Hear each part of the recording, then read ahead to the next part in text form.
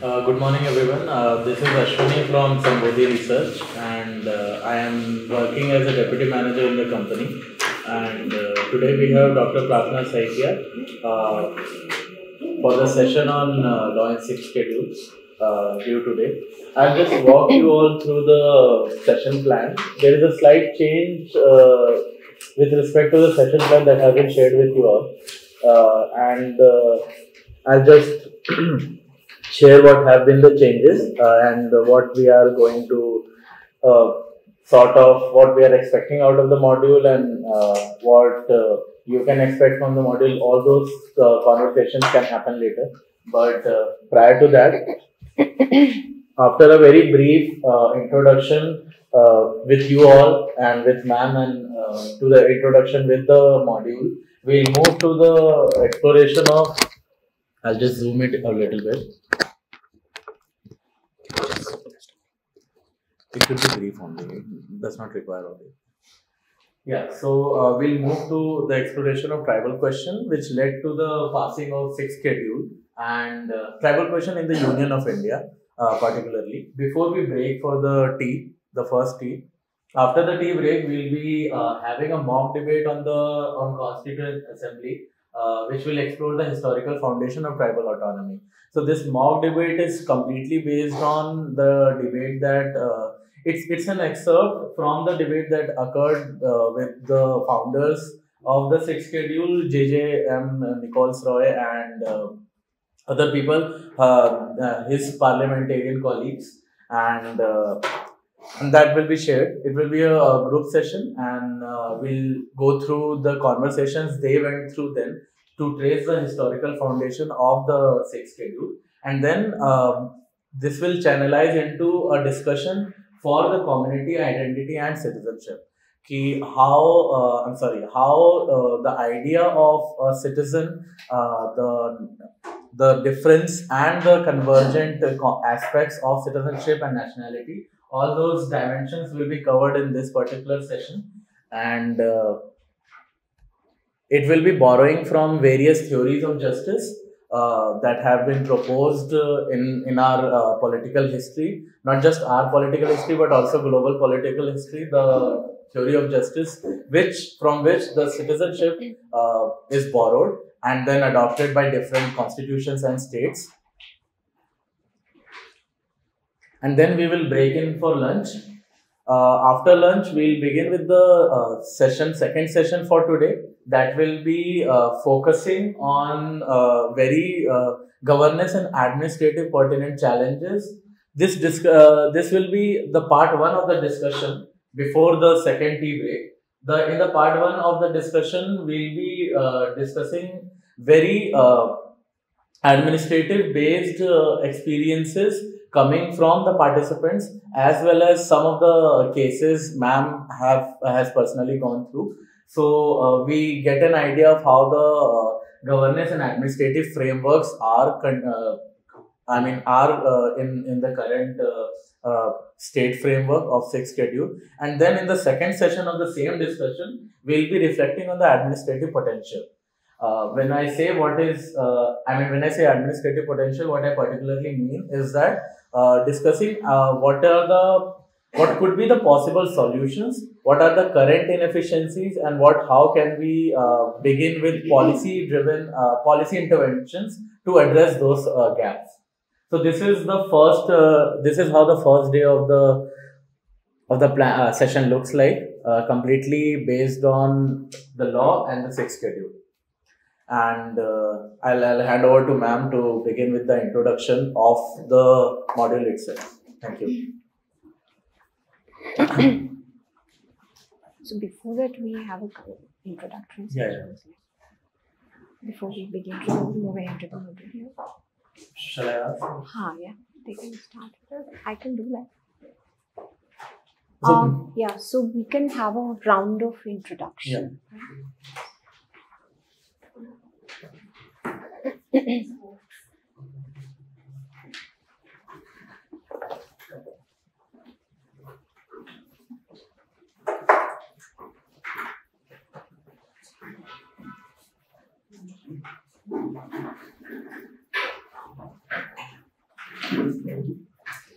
need to mute. You don't need to mute because you don't need to say it again. So, because when I introduce the module, I'll be on stop. What you can after the introduction and start noting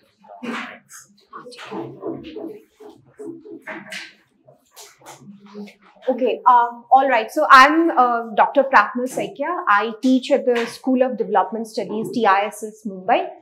My background is anthropology. I'm trained as an anthropologist, and then my specialization is my research interest lies in the area of citizenship, nationality, and then identity question. I completed my PhD from IIT Guwahati, and my dissertation, my thesis was on citizenship, nationality, and the political history of Assam since 1947. And that's briefly who I am. So I would also like to know who you are before we start the sessions. That will help me to, initiate the conversation. How we see it, right? So we shall begin from the wherever. Please volunteer. Ma'am, maybe we can start with you. Sorry? Okay.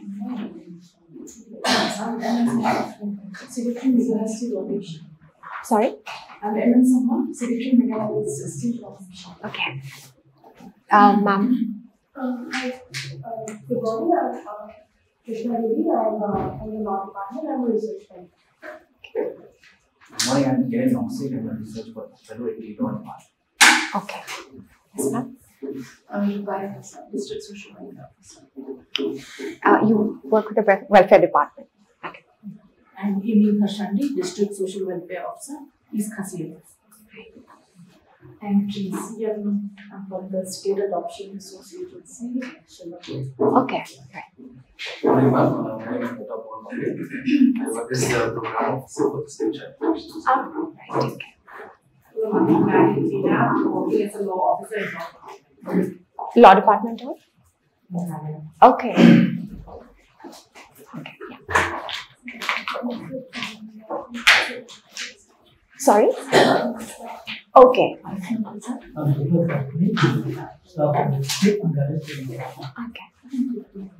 I'm a research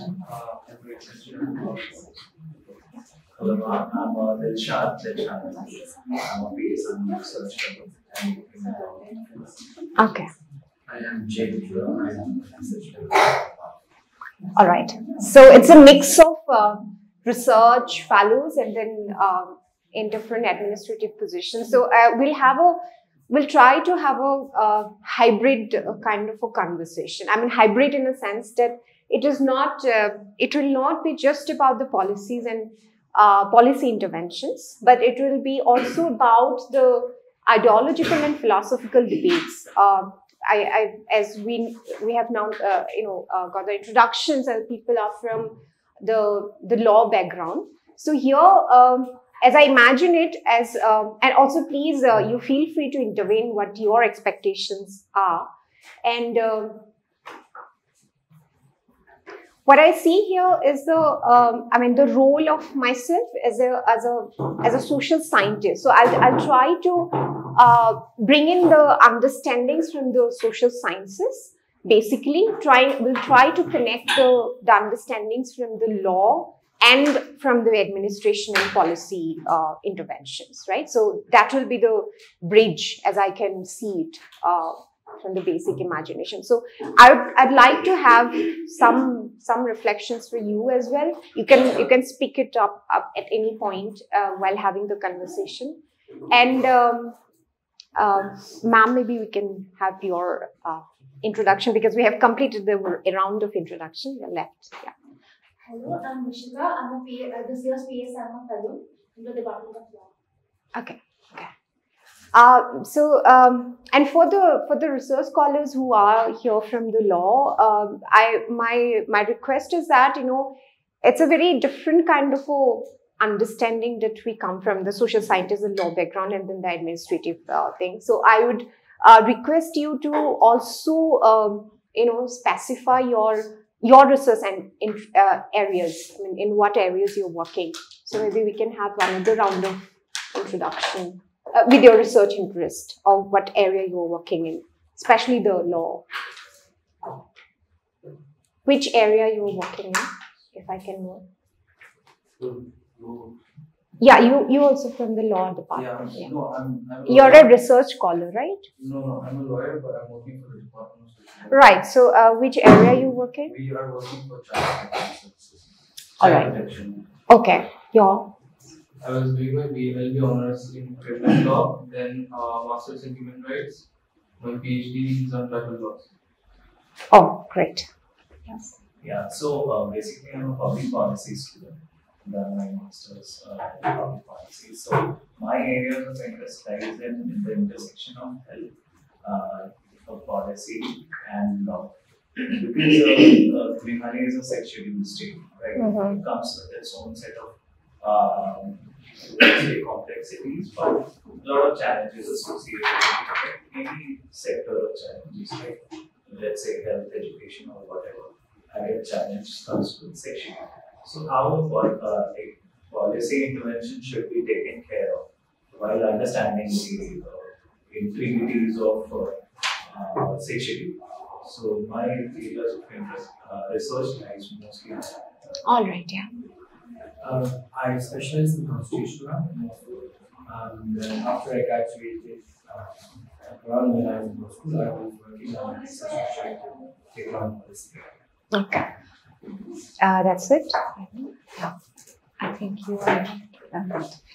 I graduated with BA in economics, and my area of interest is the right system of Meghalaya, with special reference of Imam Mokla. Okay. And I was currently. Yeah. Okay. Yeah. Right. Yes, I have done a LLB and I have a master's in law. Right now at Attendees, we are setting up Attendees Meghalaya. We are setting up a school of traditional Indian studies. So we are working on the study, like how the Ramasham works and how they work and everything. That's what we research. Great. So in this year, we have added BLLB and masters in law. So the Indigenous Study Department. Okay.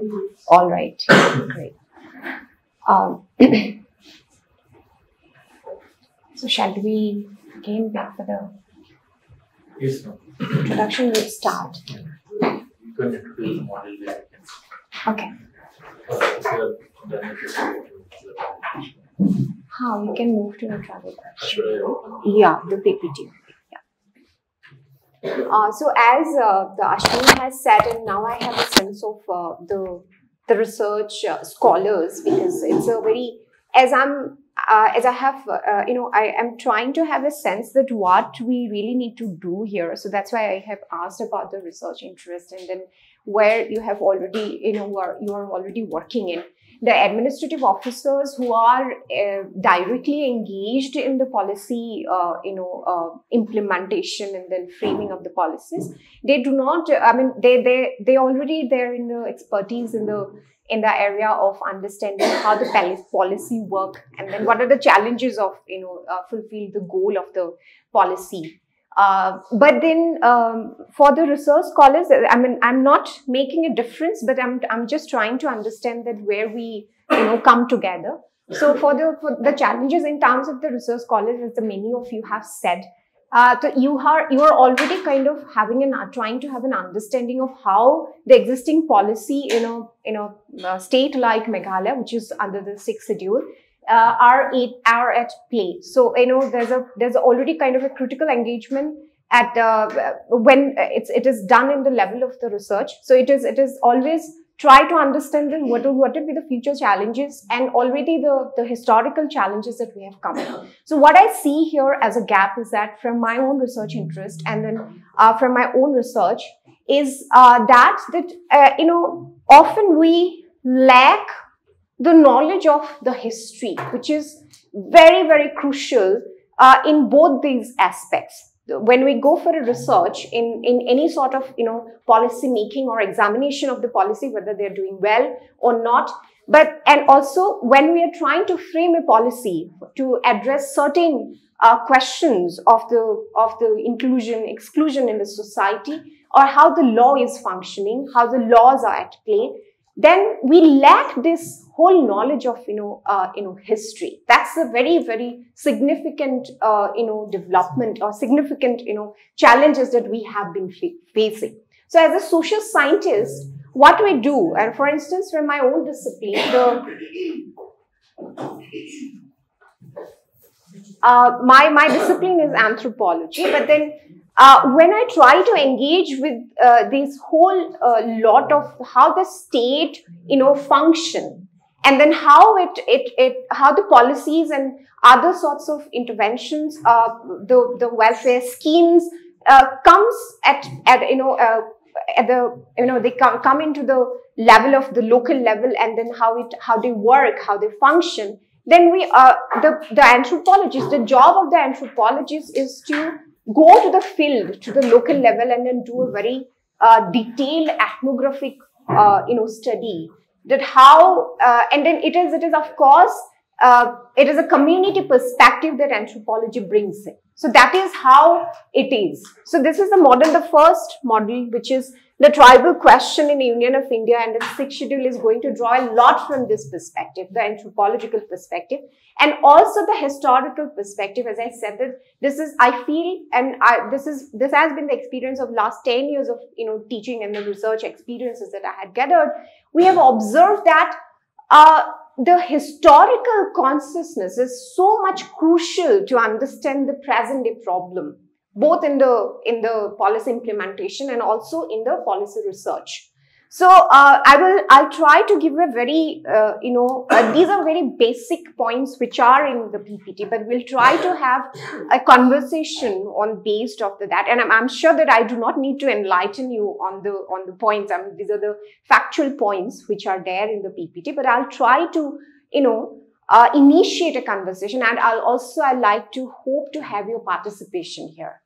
So because the conversation will help to what we need to have discussed here, right? Yeah.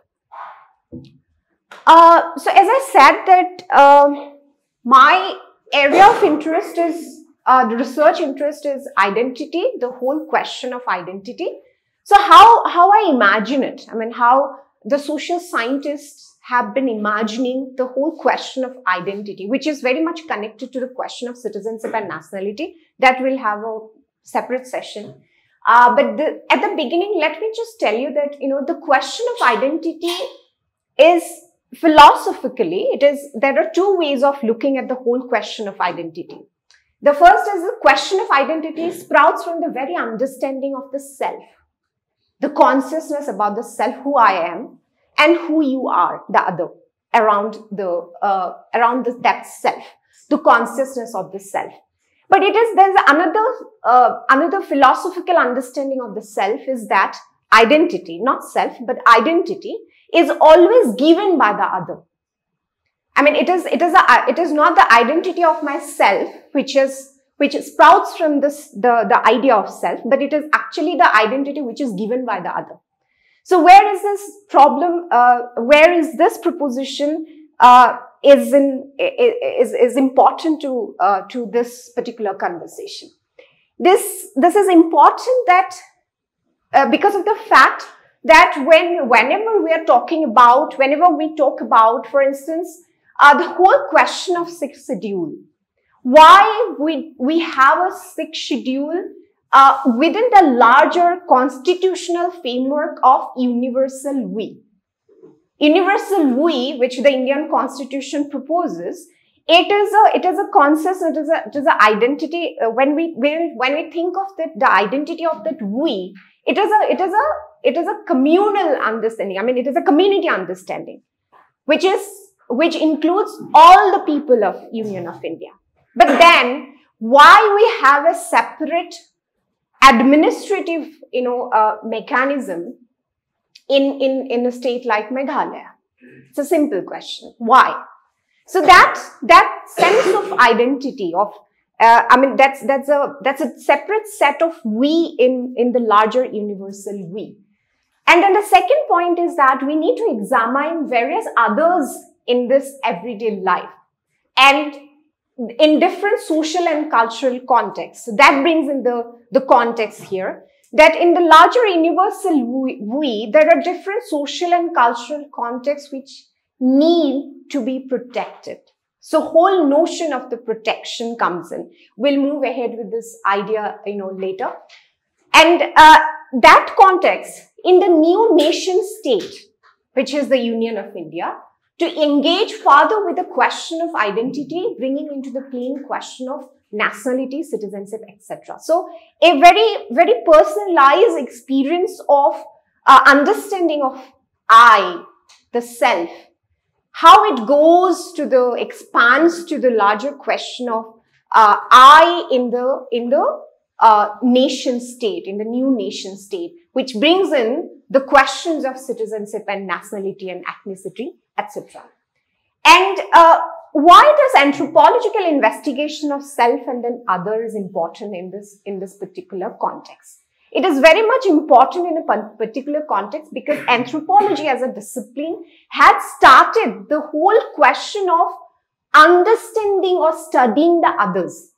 I do not know whether, I'm sure that many of you are aware of this, how anthropology started.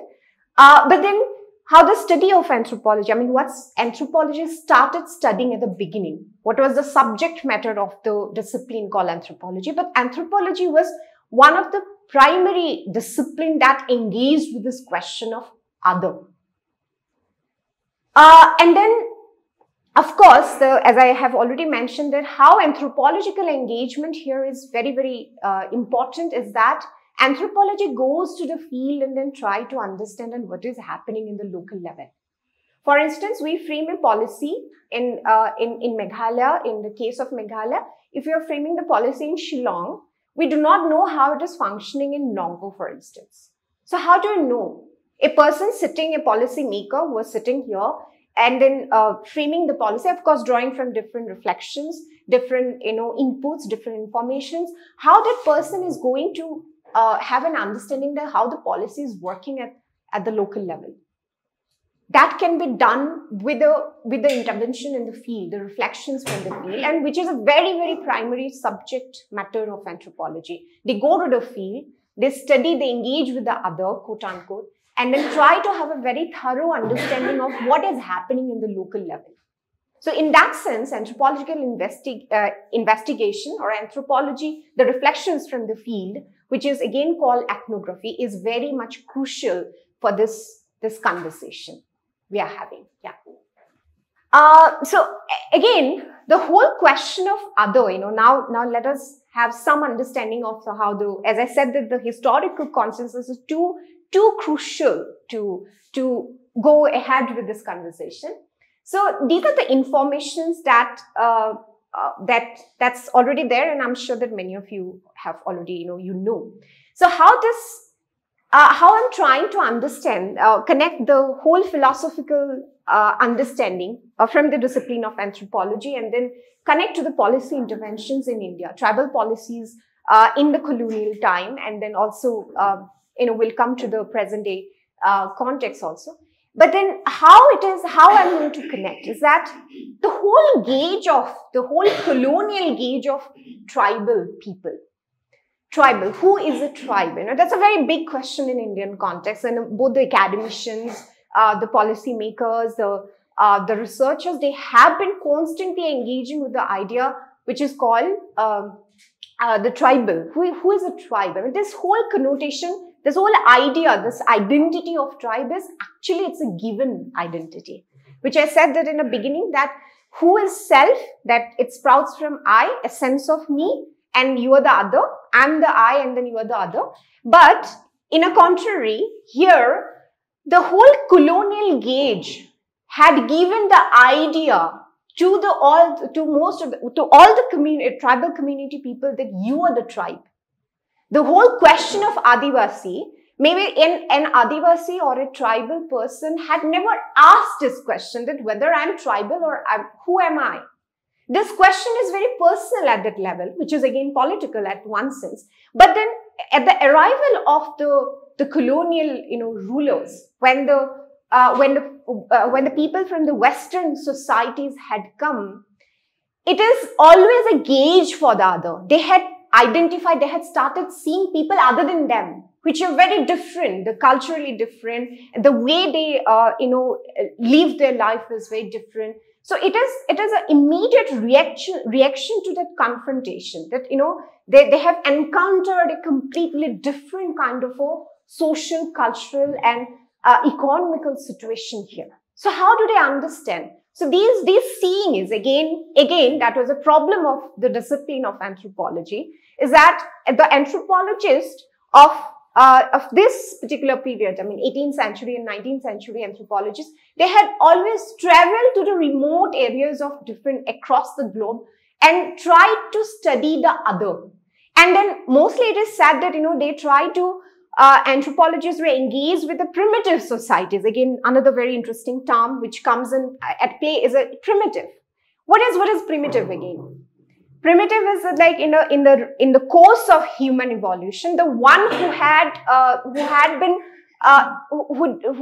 never developed with the same pace of the others. The other here is the Western societies. So they had started identifying the other societies who did not develop at the pace or the way they kind of evolved in the course of human evolution. They termed them as primitive. And they thought there are a lot of theoretical, understanding in anthropology. We're not going into that because that will take a lot of time. But then there are different proposals to it also. So they would say that, they were at different stage of evolution. For instance, they were closer to the primitive world where the civilization was not happening. It did not take place. So there was a lot of, problematic ideas, for instance, Sanskritization, civilizational approaches that they had been criticized by different, anthropologists again, other sociologists, later other social sciences, scholars. But it was a very important point of, identifying or to have an understanding of the other, and where the anthropologists played a very, very significant role. And why it was that? In the case of India, let us coming back to this particular context. In the case of the colonial period, the laws, the policies, the tribal policies during the colonial period in India, it was actually assisted by a lot of anthropological understanding. And very interestingly, a lot of administrative officers in the colonial government, they did a lot of expeditions, and especially in the northeastern, region. There are a lot of expeditions to Arunachal Pradesh. There were a lot of, present-day Arunachal Pradesh. There were a lot of expeditions to Nagaland. For instance, the whole idea of the headhunting Naga is actually identified and given by such administrative officers who kind of encountered them, who met them at very interesting, point of administrative interventions. And then they had given those tags, those ideas of the identities to the others. And during that period, when the policy, the colonial government was communicated, and the colonial government themselves had learned that there is different people who are very much different from us, who are very much, who live a very different kind of a life than the Western everyday life. They need to have some different sort of administrative policies. They cannot be governed the way the others, than the primitive people or the tribal people were being governed. So they tried there are a lot of expeditions and interventions, like for instance, the colonial government, they started deputing the army officials near the tribal settlement areas. And then there were a lot of conflicting situations there. The tribals, the quote-unquote tribal people which were yet to be termed as the tribes of India, they had a lot of, problematic, conflicting encounter with these army personnel. And then with that, so, and another important point here, which I just forgot to include, is that with this difference, the proposal for the different set of administration or different set of governance, this whole policy of segregation, the idea of isolation came. So any one of you, are you aware of the basic principles of tribal administration in India? What are the philosophical domains? Maybe the research scholars could answer. I mean, isolation being the one. And what are the other ideas? Any idea? No? Okay, so there's a first policy which is the isolation, the policy of isolation. I mean, a different sort of policy were framed, and before that, it was tried that the tribal people who were different than the others should be kept in isolation. So that is the idea of isolation, that the whole policy framework around the question of tribe started. That's the first form of idea. The idea of isolation was that is a colonial, idea to start with. So that, and from that idea of isolation came the policy of segregation. So how it came?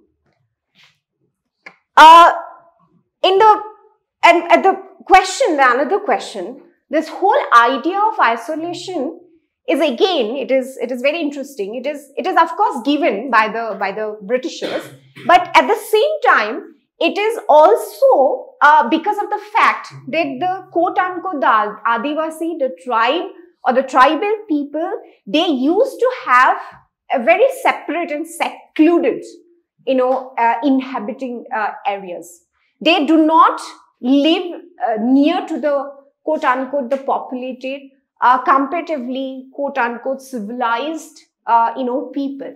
So they would live in isolated areas because they're in most of the time, the forest, they would be the forest dwellers. They will live deep in the forest. So this also had contributed to this whole idea of isolation, that they already live in isolation. They do not interact much with the quote-unquote the mainstream, society or the majority society, majoritarian society, which is easier to understand in terms of, for instance, when the colonial government, they set up the cities like Kolkata. It was easier for them. Bengal at that point was, of course, the undivided Bengal, I mean, including the East and then West Bengal. It was very easier for them to understand the caste dynamics. I mean, it is not very easy, but yet it was easier for them because they had a very everyday kind of a conversation with the people who were participating in the administrative, system. But in Bengal itself, there's a whole lot of tribal population, which was very difficult for the British administration to understand how to administer them. So this question came up with this whole question of that they live, the first fact is that they live in isolation. And then second fact is that they're different from the others. So that's why the whole idea of isolation and then came, and then policy of segregation started. But then this is again, the outcome of the British policy and administration was considerable discontent among the tribal communities. As I said, that they were agitating, and then there were a lot of revolt happening. So the quote-unquote tribal and Adivasi people started revolting. I mean, it was that they were not quite okay with the guarding, that for instance, that the army personnel who were deputed to have a control or have a, some kind of security, but that is security in terms of for the British administration rather than the tribal people, gave them a sense of restriction. And two important thing here is that the right to land, the whole land question and the forest question comes in. So now when you have a people, I mean, it's a very simple thing that when I'm at my home and then this is I have a sense of territory that I live in this particular space. When someone else who is other for me comes in and then sets some security guard for me, then the idea is like, we'll keep you safe. The promise is that we will keep you safe. But that is not the fact. It also, it is very disturbing for the sense of the identity or the sense that I have for myself and my territory. That it is kind of, though I'm given the freedom or liberty to have my own space, but then around that space, there is a surveillance. So this whole sense of surveillance, which is very much alien to the tribal people who had been living in isolation for years, for decades, for centuries, they did not like it. So there were a lot of revolt in central India. So these are the revolts just for the information. But again, this is very basic. And following that, the Santhal revolt, specifically in 1855, the special administrative stipulations for the affected areas known as the Indian Council Act came into existence in 1861. When you move ahead with the other sessions, we'll be discussing about the whole question of social justice, or for that matter, the idea of justice. So here, the whole question of the idea of justice also makes a very interesting reference. So I'll just mention it.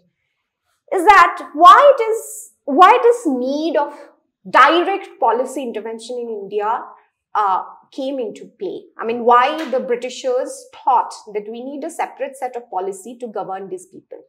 This is, of course, as a result of the revolts, as I had mentioned, and it was specifically about the Santhal revolt in 1855.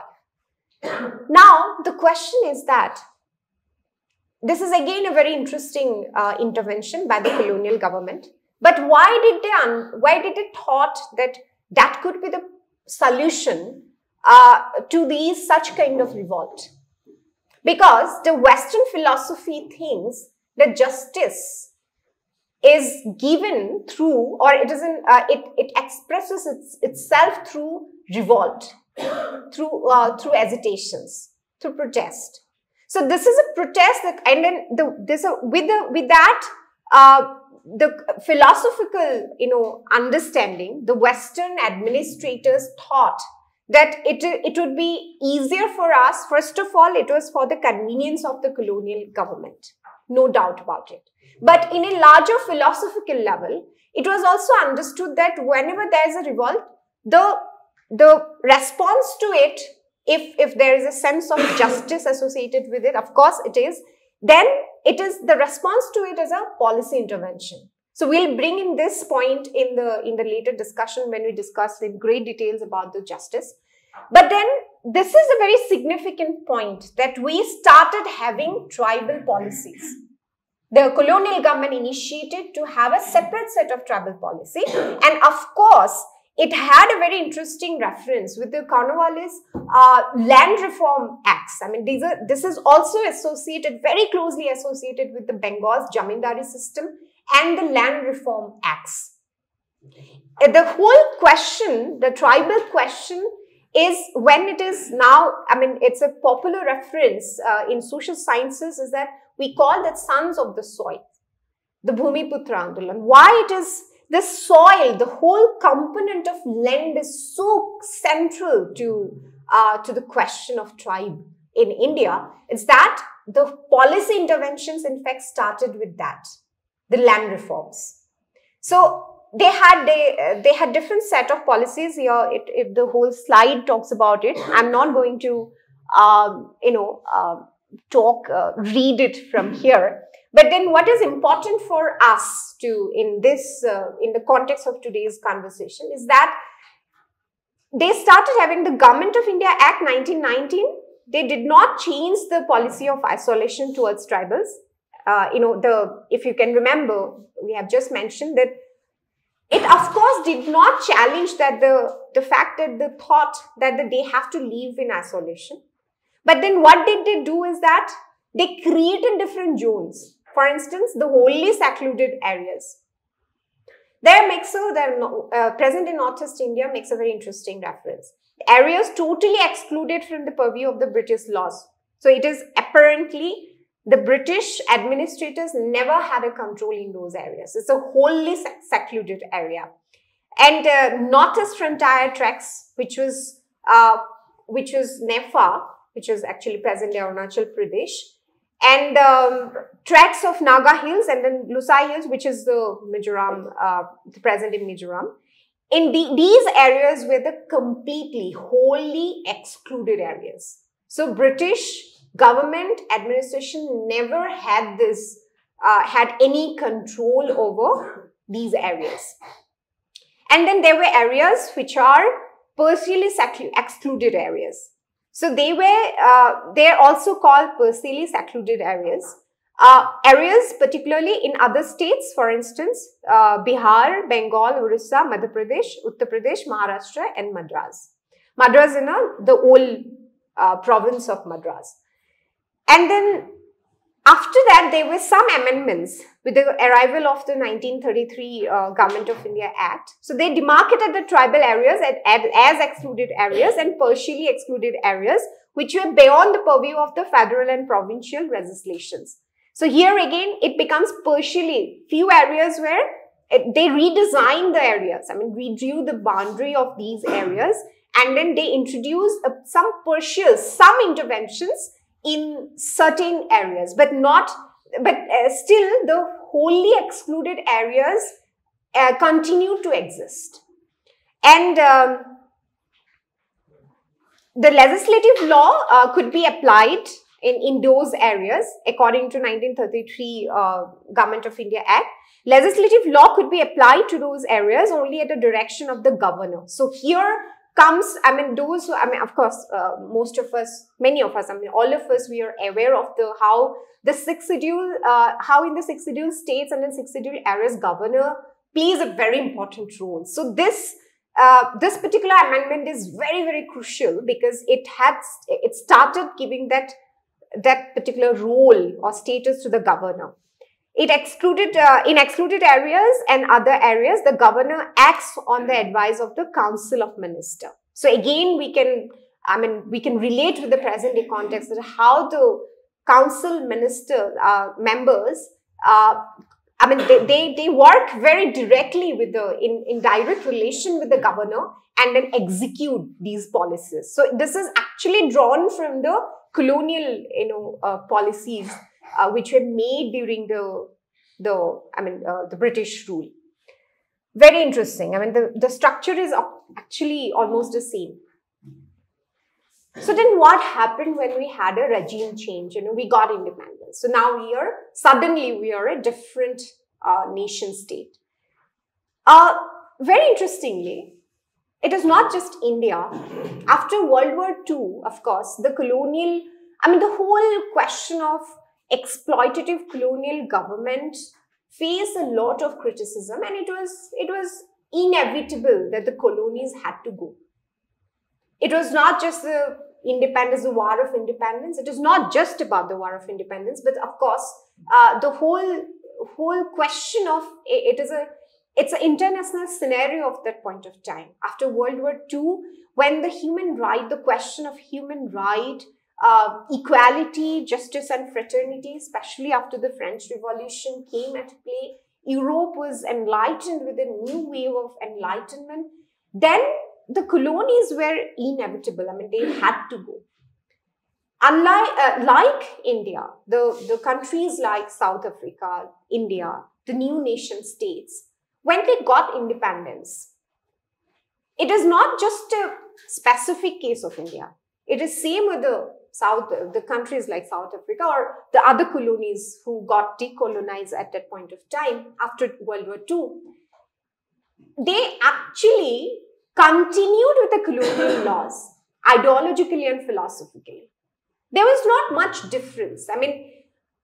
Theory of isolation, it was done by the whole policy of segregation, it was done by the colonial government. As I said, It was actually an imposed or given identity by the British, who came from the Western world, who had no idea about the Indian society.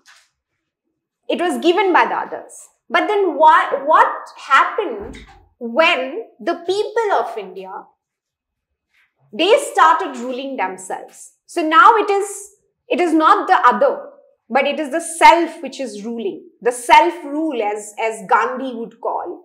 The self, the Swaraj at play. But how it works, it's very interesting to see back that we didn't do much change to the policy.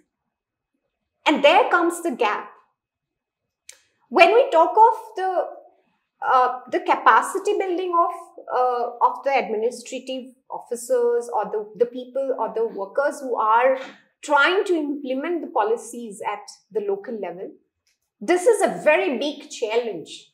That policies are there. Of course, there are a lot of philosophical evolution which happened over the course of time, and the policies changes. And that also reflects when the local reflects at the policy level. There is no doubt about it. But then how it is done? It is through the ones who implement it. It is not directly by the one who actually design it. When it comes to designing a policy, it is actually the thinkers. And there, in that level, the philosophical intervention is very important, very crucial. But then, very interestingly, it is very important to have a fair idea of those philosophical shifts or the ideological shifts for the people who are. Is the theory of isolation not because the Britishers were incapable to rule those areas? Yeah, that's the thing. They were trying to have a control, but then they were not being able to have a control. Because, for instance, the case of Northeast India, Arunachal and Nagaland specifically, it was so difficult for the Britishers to reach into those areas. Geographically, it's very challenging. So Meghalaya was one of present-day Meghalaya was comparatively easier terrain. So they settled here. They started the whole colonization process from here. But when it is a difficult geographical terrain, it's very, they could not control it. And on top of that, there's a very interesting account, especially for the introduction of tea cultivation in Assam. That's very much related with what you are asking. When they were looking for the laborers to work for the cleaning of the area and prepare it for the tea cultivation in the present-day eastern Assam, they were looking for laborers, specifically the tribal laborers. And then they thought that they could exploit and then, they can make them work. The valley people of Assam, at that point of time, Assam, it's undivided Assam, of course, they were very lazy. They were known as the lazy natives. So they started hunting for the tribal people. And very interestingly, they would hunt some Naga people from the Nagaland, present-day Nagaland area, and they will depute them to clean the jungle and then prepare for the tea garden. And then interestingly, they would work for some days, some nights, and then they will vanish. So they will go into the forest. And it was impossible. It was literally impossible. There are a lot of very interesting accounts by the British administrative officers. They wrote that, it was impossible for them to locate them. Once they go into the forest, first of all, they cannot go into the forest. They do not know the geography of the region. And secondly, the natives, the Naga people, for instance, they're very, they know the terrain. So it was very difficult for them to administer, to have a control over them, control over their movement, and then make them work and in a way exploit them. So they had to bring people from China. There are a lot of villages in Assam, even the present day Assam. There are villages like Sinatuli in eastern Assam. It is actually a Chinese settlement. And then these people came from China, were brought from China to work in the tea garden, areas. So this is an example from Northeast itself, that, you know, it was not very easy to administer, to have a control over the quote-unquote tribal people. So that is, of course, one of the major reasons that they tried to gird the area around. There's also a parallel historical perspective that when during the colonial times, in 1765, when Robert Clive was being brought, he was being allowed to supervise all the laws in the tribal areas, especially in the Garo areas, in the Khasi hills, all the areas. So they couldn't, they were allowed to collect taxes, and this responsibility was given to the jamindars or the tribal areas. But they couldn't collect the taxes, due to which they were suffering. Not the jamindars, the tax collectors. Tax collectors, but it's within the jamindars, like. No, it's a different system. It was a right-to-water system. We never had a jamindari system. But they were the tax collectors were being allowed to collect the taxes, but they couldn't go to those areas and collect taxes, due to which they couldn't earn their revenues. That is the reason they termed as isolated. And the first legislation which was being brought was Garo Hills Act 1869. Yeah. Through which they started, isolating all those areas and turning it isolated areas. Yes, no, that's what actually the example that I had given. It is actually complementing the other. I mean, this is the direct policy example from Northeast India, but in Central India, for instance, there's a dense forest which they could never had access to. So but then they were very much aware. I mean, this knowledge was with them that these areas are very, very rich in terms of forest resources. So it is not always like that. They would mark the area as isolated area, I mean excluded area, and then they would do nothing. They always tried to penetrate. So that's why the 1933 amendment was there, that they started partially excluded areas. So that penetration or the expansion was happening, no doubt. It's not like that they marketed the area and then they left it like that. It's not like that. They had always tried to exploit as much as possible. But yeah, that's one major reason for coming up with this isolation. But philosophically, this whole question of isolation has something to do with the protection that we'll talk now, because it continued with the after independence, and why it continued. So the major idea of when the self-rule, the Swaraj started, now we are the administrators who would administer ourselves. So it is not the others who are going to rule over us. So now, but then why Government of India after 1950, after the constitution was kind of adopted, why we continued with the whole idea of isolation? That is one of the major questions, that it is not the fact that the Government of India, the self-rulers, they did not want to, I mean, they did not want to bring the people who were in isolated areas under the direct control of the Union of India. But the fact that it was in a philosophical level, it was a question of protection. So now there is a shift.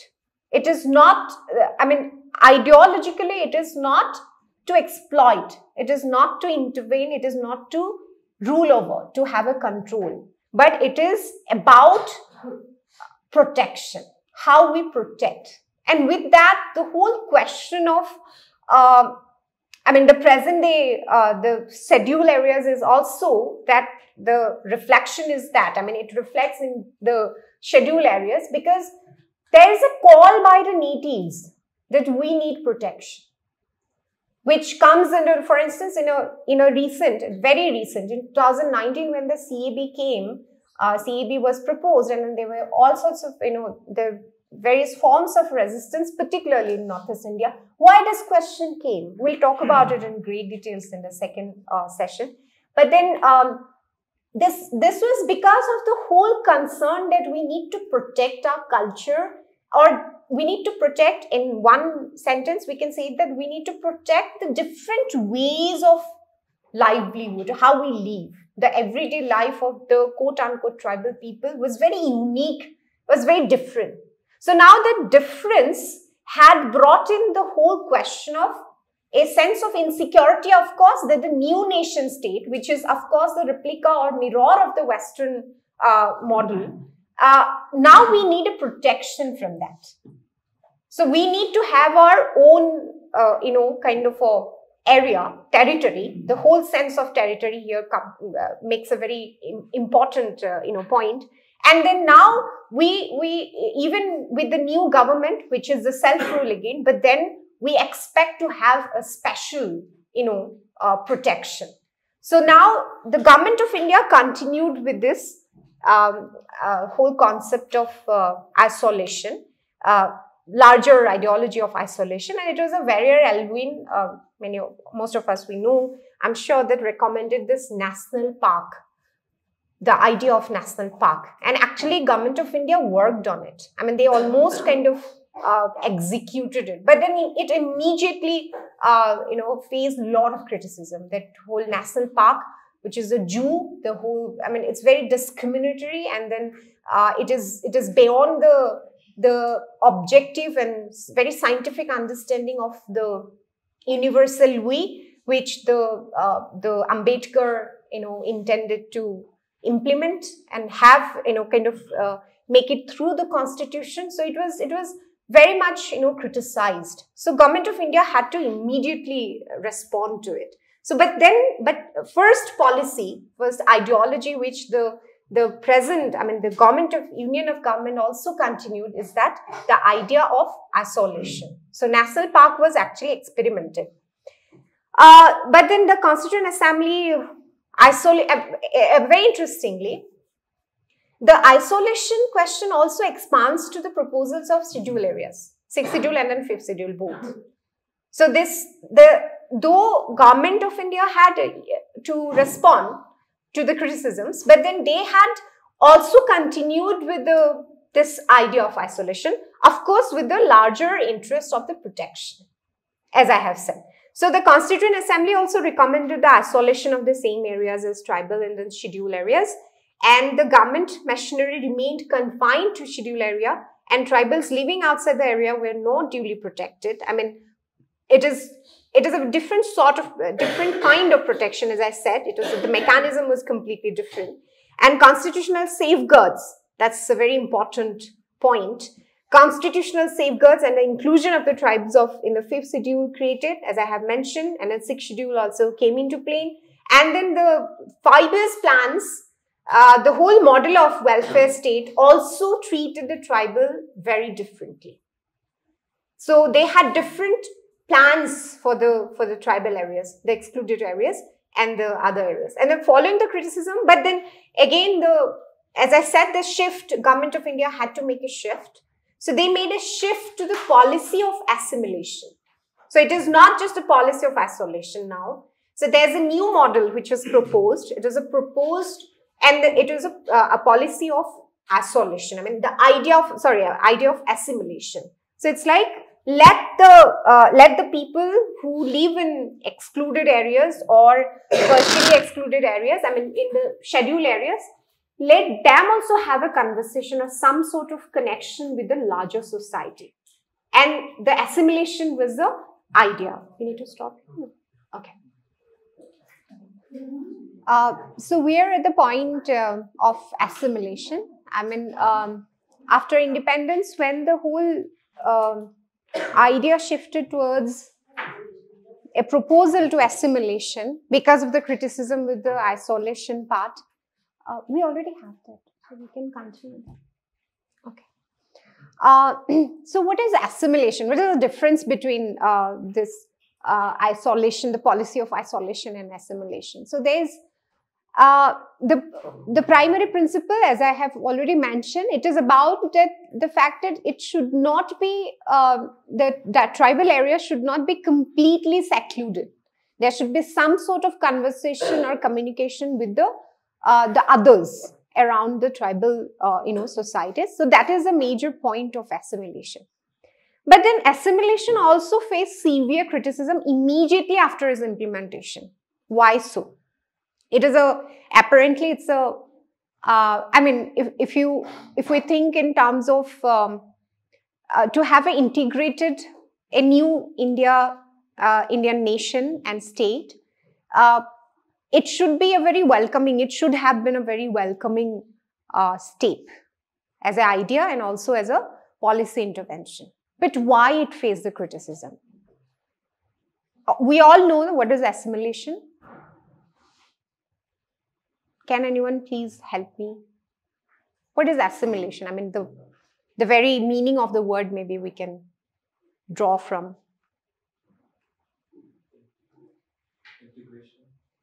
No, integration is different. Then again, there's another policy intervention which is again based on the principle of integration. So there's a very interesting difference between integration and assimilation. So, but what is the idea behind assimilation? I mean, what does the word means? What is assimilation?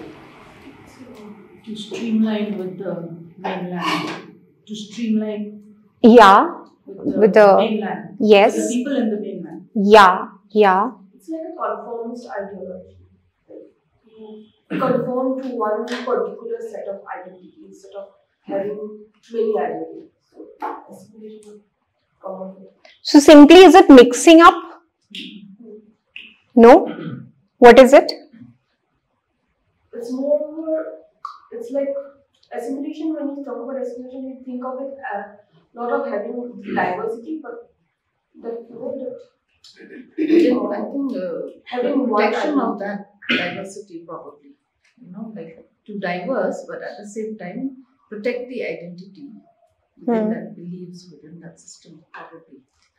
You mix up, but then you maintain your identity, is it? Some, but again maintain the actual, what the belief system, probably the tradition, probably the culture. That should not be touched, sort of thing.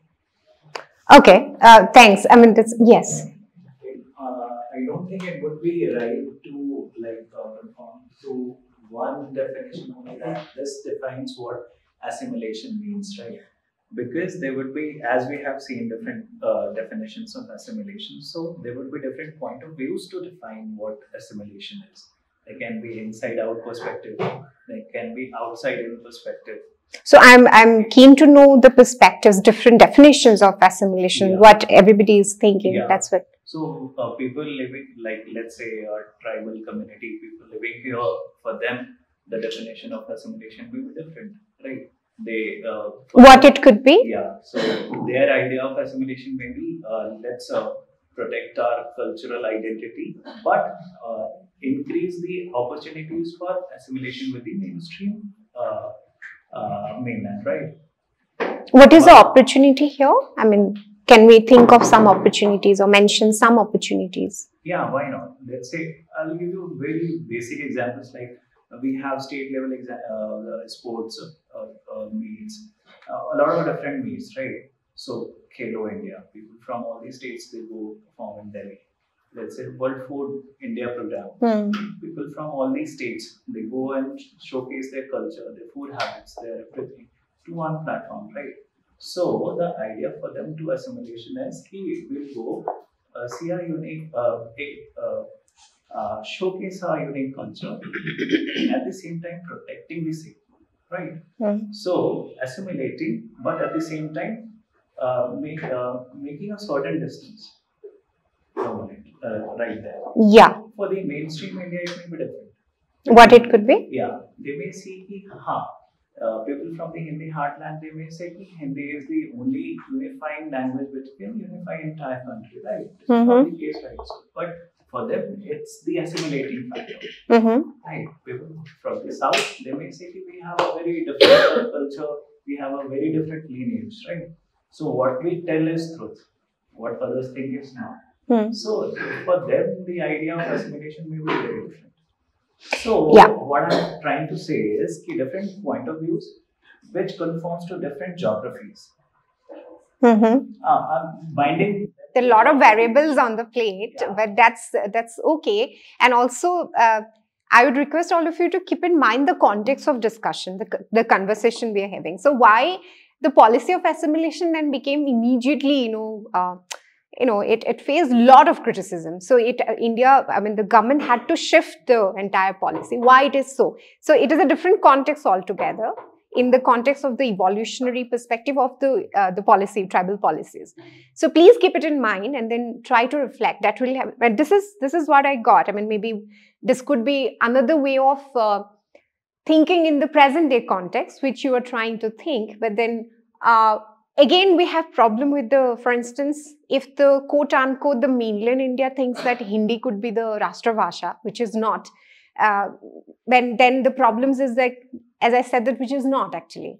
So the southern states, the eastern states, the northeastern states, we do use Hindi, but then we do not speak, we do not know. For instance, my mother doesn't know Hindi, she doesn't speak Hindi. So then for her, it can't be Rashtrabhasha. So there's a problem with that notion of assimilation. And the other problem with the notion of assimilation is that, which ma'am also said, and then you complimented her reflection, is that when there's a sense of protection, that we would be protecting our culture, tradition, and the identity, but then we'll also try to have a connection with the mainland, again, kind of showcasing our culture, our identity, our ethnicity. But then why the whole question of, for instance, the scheduled areas? Then why do we need that protection? You are communicating with us. I mean, we are not, why it is always, I mean, it is already perceived, you have already perceived us as a possible threat to your identity. You are maintaining that gap, which you said. And then you're protecting your culture at the same time. So you're protecting from whom? If you are showcasing, you are trying to have some sort of connection with us, then why that gap is needed? Are we kind of harmful? This question from the mainland could be raised. So that sort of notion of assimilation is also problematic. But that is not the context of what we are trying to, the context is little different. We'll come to this point again, but before that. My notion is totally different. It's mean focus is like totally eroding all the culture. Yeah. And trying to focus on a mainstream culture. Thank you so much. Yeah. So two things, like you will discuss the policy of assimilation that in the post-independent India it came.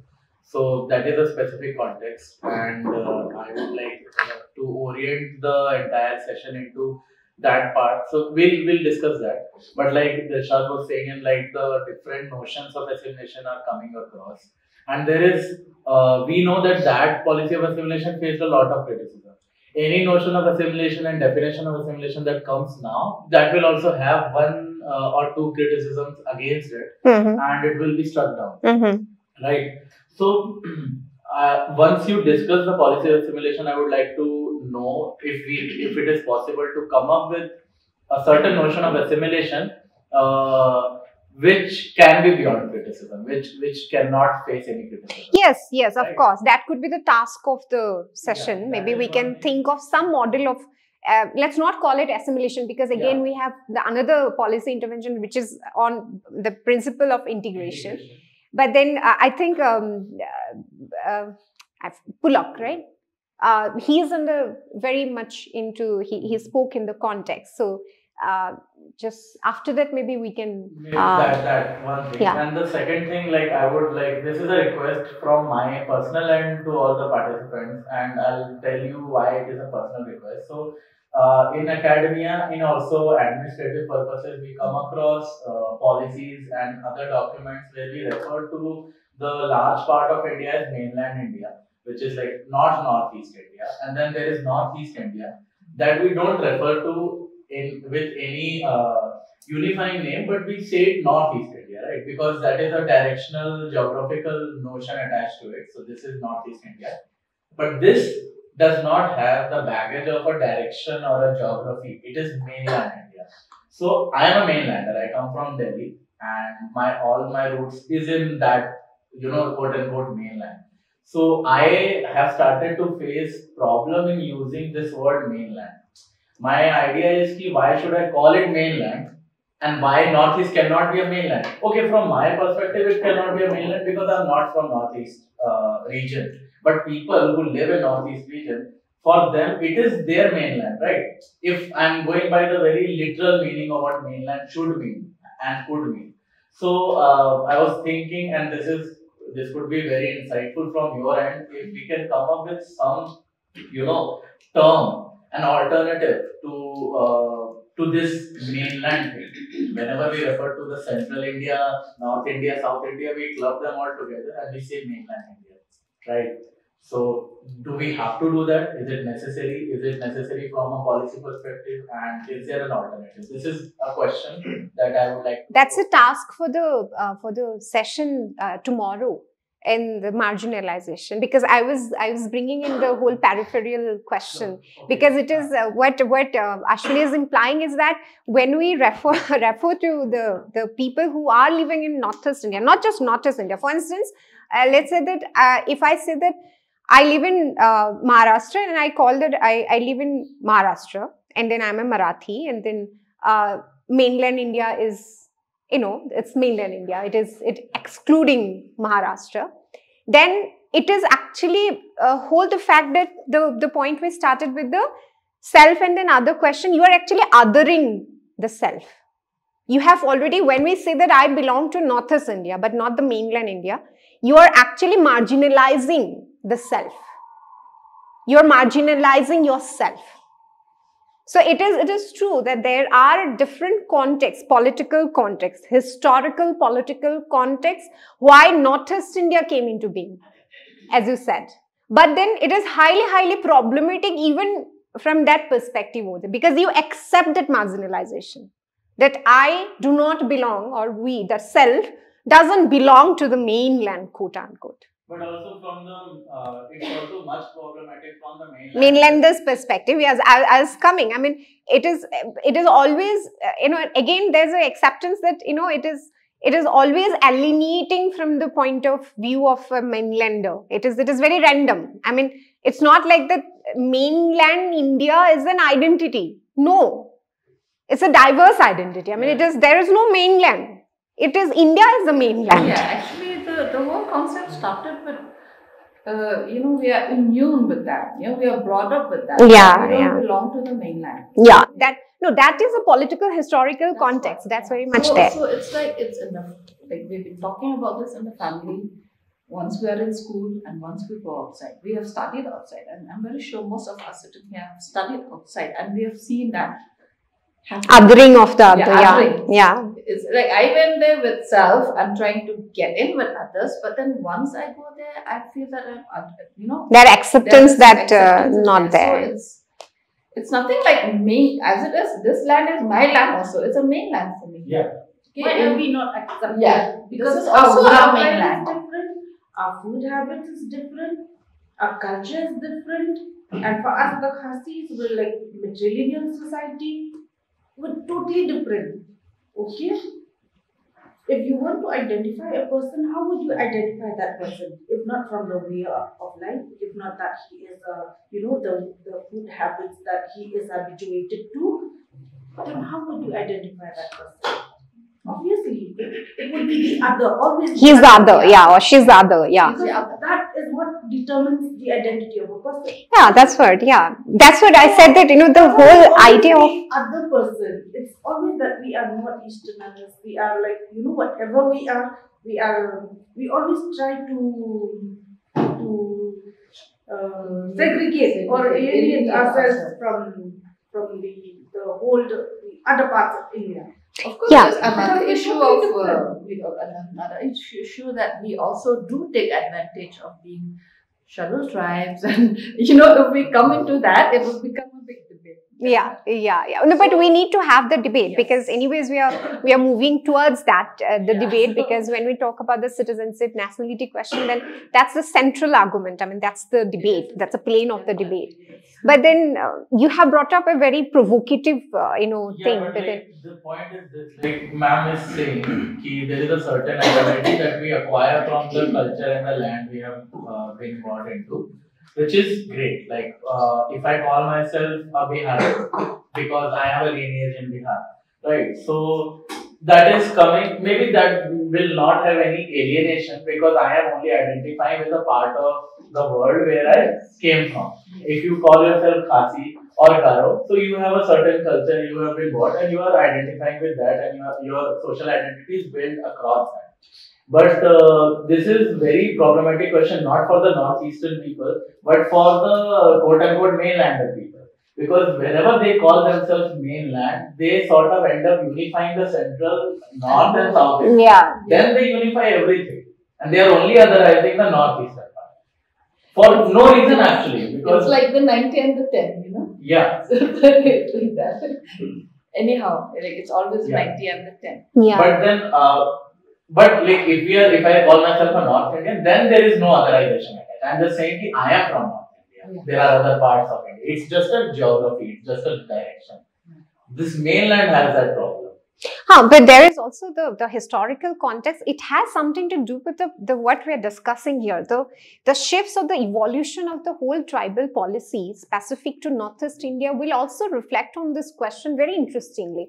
Because see, it is the policy of isolation that had given that identity. I mean, that's a root of the identity. That you are isolated because you need that protection. You have a different culture, different tradition and different way of living. It was given. So the point that I said, the enlightenment about the self is something very much central to the whole question of identity. But at the same time, identity is also given by the other. So it translated through the policy. Now, where the problem lies is that policies became internalized and there is a sense of ownership. Now, I'm not ashamed of saying that I belong to certain tribe. There's a sense of denial because, it was given. Initially, it was given through the policies that it will be administered. You'll need protection because you have different culture. Who said that you have different culture? It is the other who said different culture. Because different culture is different for the other only who came from Western world, who had no idea about the Eastern world, who had no idea about the tribal cultures in India, different tribal cultures in India. Again, when we talk about a tribal culture in India, it is also not a very, homogenized kind of a culture. It is very diverse. Central India is completely diverse. Northeast India is completely diverse. You talk about Meghalaya itself is completely diverse. It's not just the Khasi, the Garos are there, the Jaintias are there. And it is also based on the reason. Look at the Assam. Assam is still struggling with the whole question of self-determination that again sprouted with the whole, the acceptance of the identity which is given by the other, by the small tribal communities.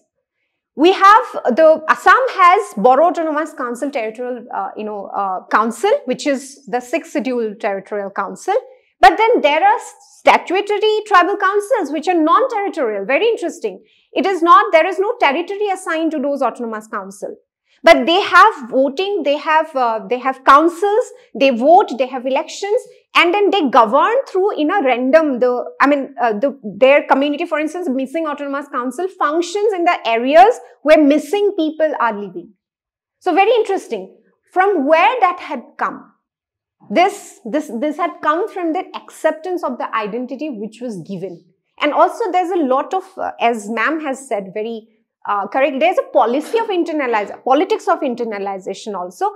And there's a sense of, it also reflects in terms of policy. For instance, the whole, when we'll be discussing the citizenship question, we'll be discussing the case of Assam, because that's the only case which talks about this community identity and how it is translated into the law, change in the laws, the citizenship laws. Then we'll be talking that how this identity politics plays a very interesting role to get special attention from the within the larger structure of the constitution. Assam was given that special status, the ethno status within the larger we of the constitution. It was only Assam who got that protection that an illegal migrant, if a person comes to Assam, enters Assam, illegal immigrant, after the midnight of 24th March 1971 from Bangladesh specific, and he or she enters to Assam, that person will be identified as illegal immigrant. But if that same person comes to Meghalaya, goes to Rajasthan, goes to Delhi, that person is not illegal immigrant, which is specific to Assam.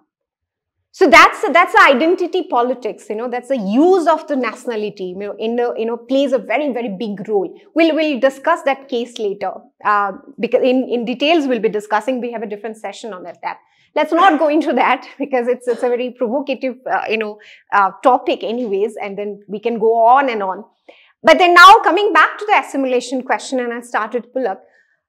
Thanks for that is the primary concern that the whole assimilation, the proposal of the assimilation was struck off. Actually, it in fact faced more criticism than the policy of isolation. Assimilation is also associated with larger, debates around the questions like Sanskritization, civilization. I mean, I'm sure that you have heard of Sanskritization. How many of you have? Any idea what is Sanskritization? Anything random maybe? I mean, it is there in the word itself.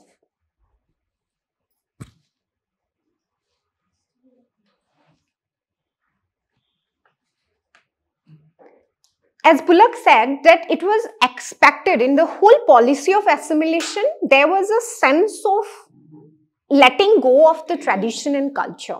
It was expected that gradually they will assimilate, they will become one. It is not integration. You do not in integration, you do not let go of your language. You do not let go of your culture. What you were saying, what's your name, sorry? Dilshad. What Dilshad was saying, and also ma'am was saying that we kind of protect, it is compartmentalized. The protection is also compartmentalized.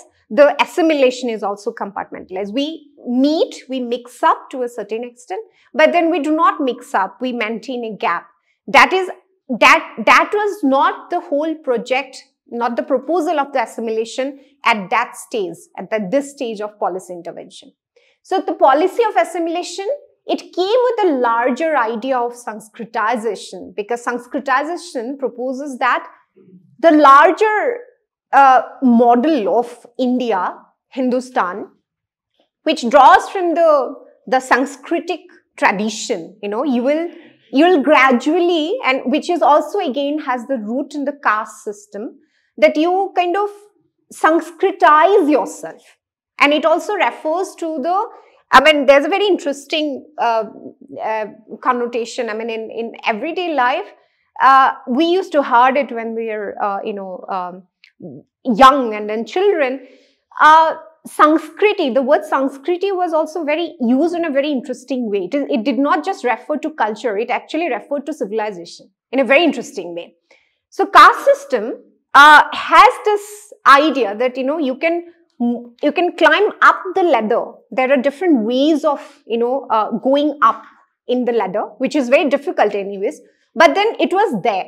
And to bring in the tribal communities to that particular ladder, the structure of the caste system, the Sanskritization was in a way used, not in an ideological plane, but in a practice level.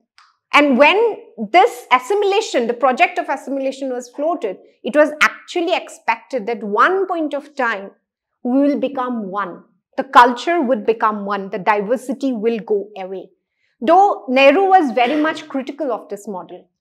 So that's why Nehru had been always, saying, but very interestingly, in a philosophical plane, in an ideological plane, when Mahatma Gandhi proposed the whole concept of Swaraj, then Gandhi also said that if you want to become an Indian in the new nation state India, you have to let go of yourself, the diversity. But Nehru was of a different opinion. Nehru said the unity in diversity.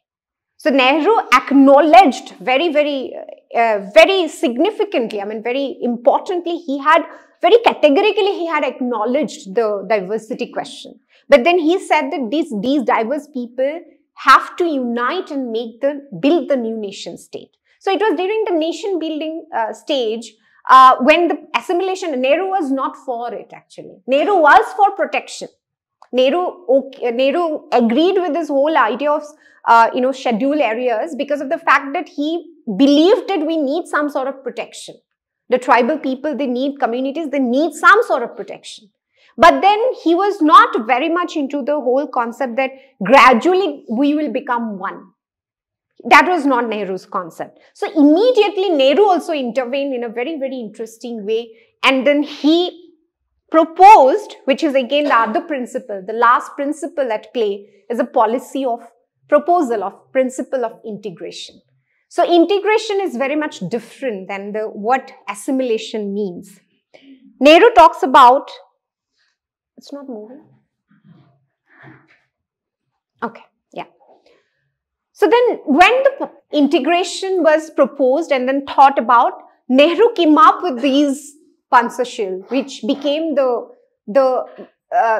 basic of the present day tribal administration in India. Though there are a lot of changes in the policy level, of course, there new need according to the changes in the needs, changes of the political situations. But these are the guiding principles which Nehru had come up, and then he had proposed that we should kind of build upon these ideas, and that is called Panchashil. I'm sure that you also know about it, but let's have some discussion on it because it talks about the larger debates, and which again reflects in the CAD. That we are going to have a discussion on.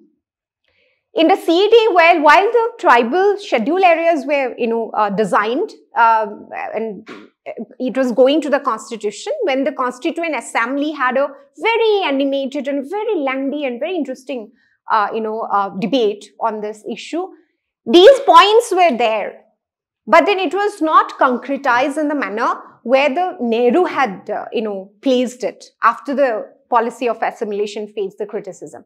So the first point that it says that non-imposition. So what does it mean?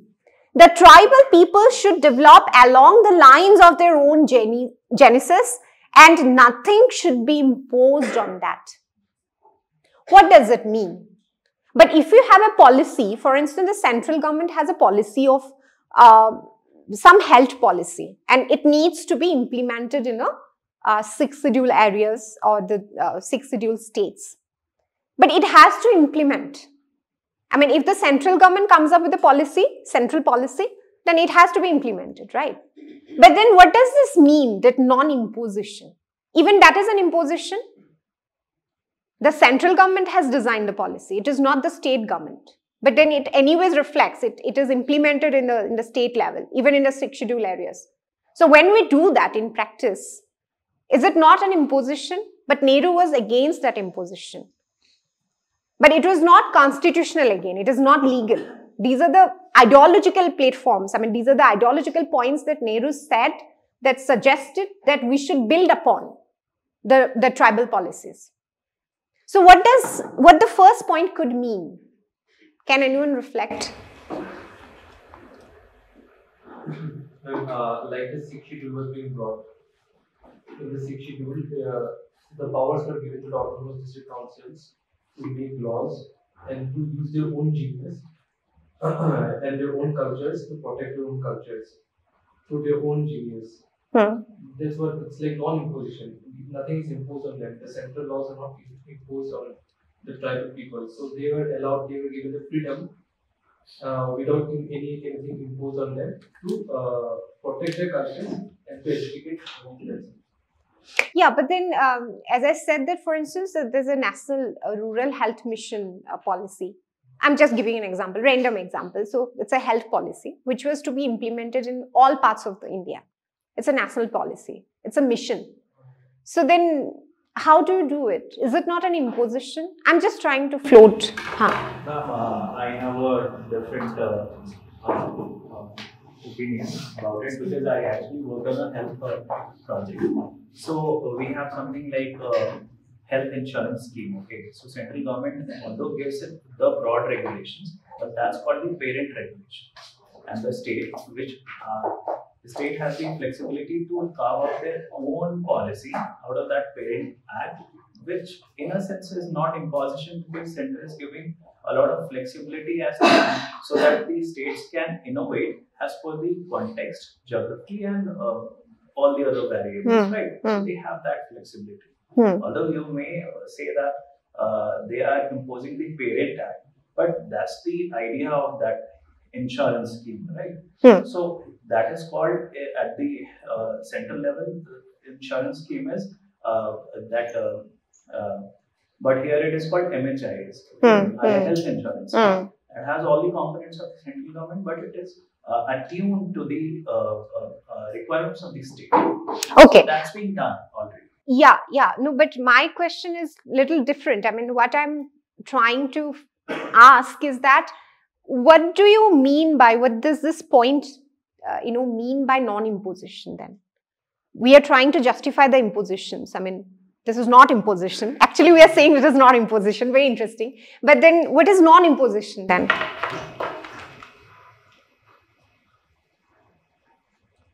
think it means the cultural beliefs or the customs. If you talk about non-imposition, you have the, when you are talking about Sanskritization, it's the concept of the Aryan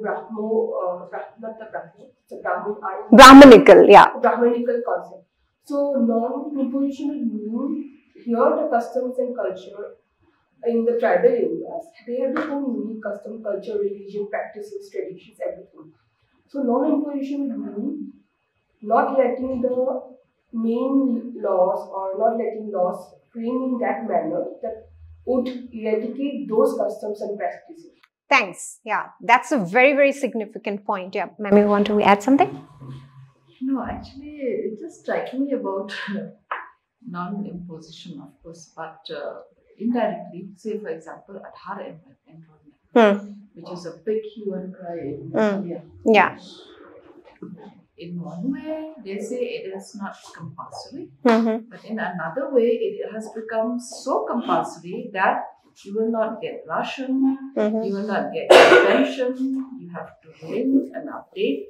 So in one way, you're saying it's not imposed, but immediately it is so much imposed that, I mean, at least from the social welfare point of view, we saw that there are many social welfare schemes, which, of course, we say that we will not impose it, but finally, at the end of the day, it is imposing. So, in a policy level, NRLM is another thing. If not from NRLM, then you can always get it from other source. But when it comes to Aadhaar thing, what I notice here is that it has really become an imposition which you really impose on people. Yeah. So what you were trying to say is, I think with her insights, what's her name? Sorry, Trishna. With Trishna's insight is that there is also a sense of imposition in a policy level. It is not like that the policies are always objective and then very scientifically implemented according to the need of the geography. It is not always like that. There is a sense of imposition in the policy level also. But then what she added, and then what Nehru was trying to broadly, so Nehru had said it in a very, very political, way. This saying is very political. I mean, Nehru did not point it out that it is in a policy level. Or Nehru did not point it out in a cultural level, but it is as if, at that point of time, as if it was more indicative of the culture and the tradition. But when, as ma'am said, when it comes to the culture and the traditional context, for instance, I missed out on a very, very significant point at the beginning. Sorry for that, but it was there in the PPT. For instance, let us think of when the colonial policies started.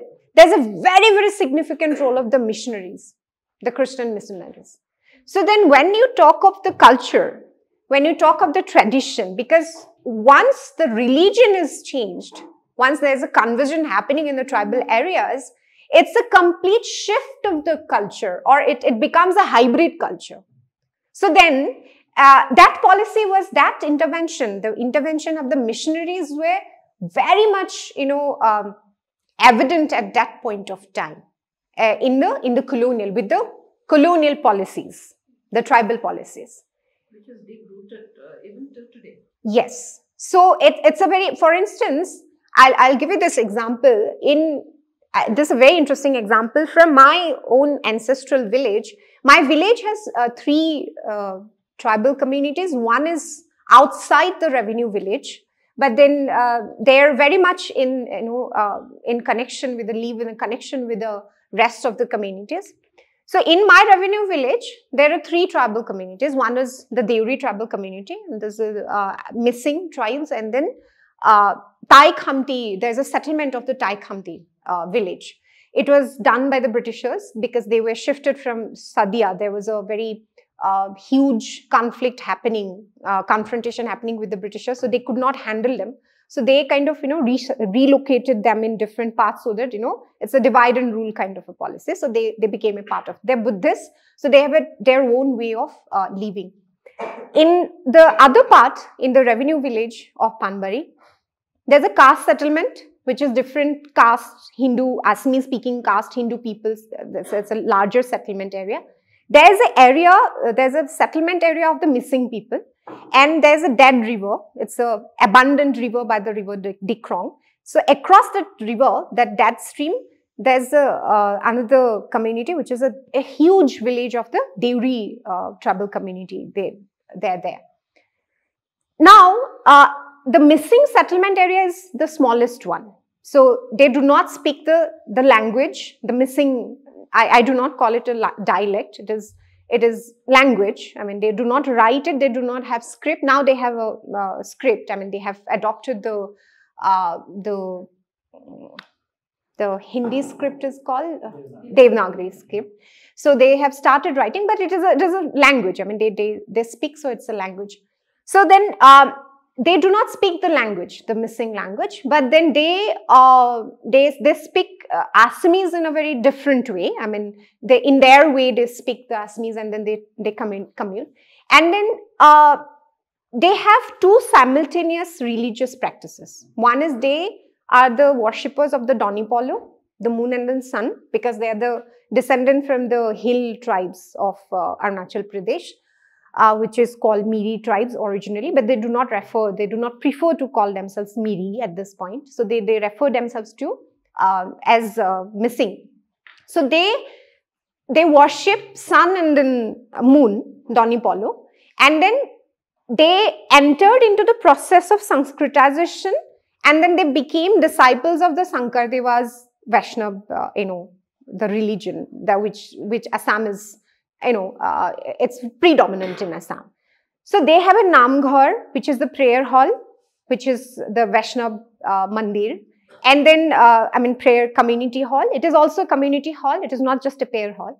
And also they have a place as just next to that where they worship this Donipolo. So they have a two simultaneous thing at the same level. And what is happening in the Majuli is that most of them, the missing same community people, they have converted into Christian. But they have, whenever there is a marriage, they will have two rituals. One is according to the church, and then another is according to their tradition. And they also worship Donipolo. They go to the church, they have become Christian, they have, it's a huge conversion happened very recently, but then they do worship Donipolo together.